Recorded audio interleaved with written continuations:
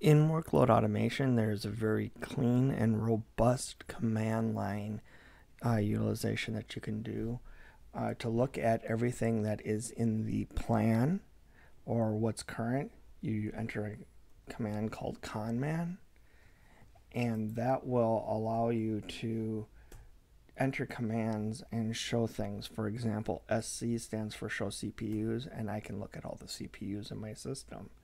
If I do an SJ, I can look at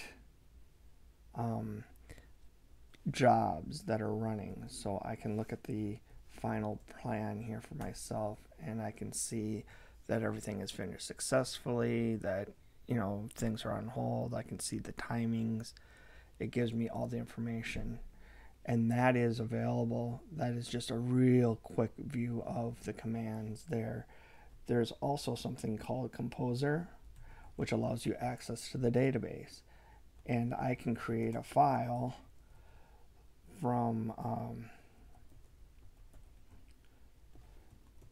the database that allows me to look at and change database objects such as jobs or schedules.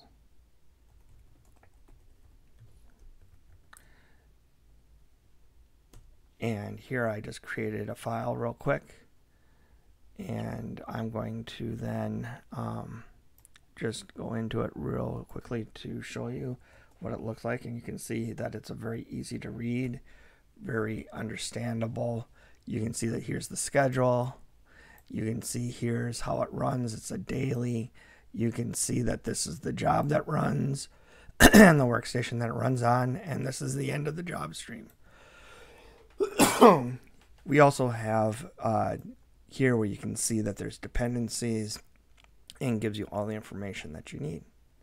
So this is your ability to look at everything that's inside of Workload Automation.